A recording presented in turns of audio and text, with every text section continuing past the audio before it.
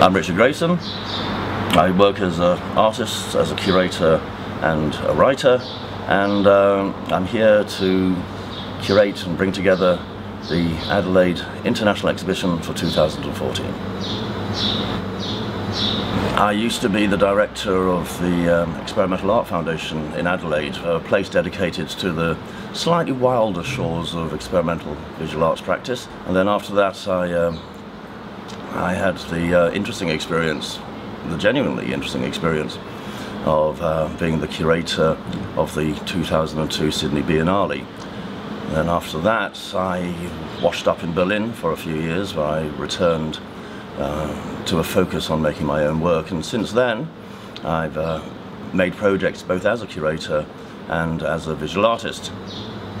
The thing about art that I'm really interested in is actually the bit which just lies on the edge, really, of the sort of the rational bit of it. The way that art operates as a space for us to sort of make hypothetical guesses, leaps into the dark, where you're actually doing something that you don't quite understand what's happening there.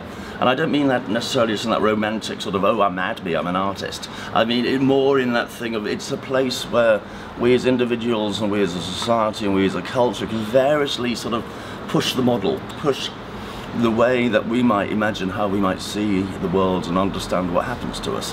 I mean, what I find intriguing about whatever this thing called art is that as a species we've been doing something that looks like it for an awful long period of time, even if we haven't necessarily called it art. So this is just like a contemporary expression of something that our nervous system has been doing ever since we sort of went bipedal and got language.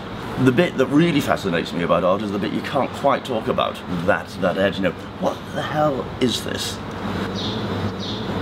Each one of these events that you're going to go into are going to take you into a sort of world, into a slightly different world.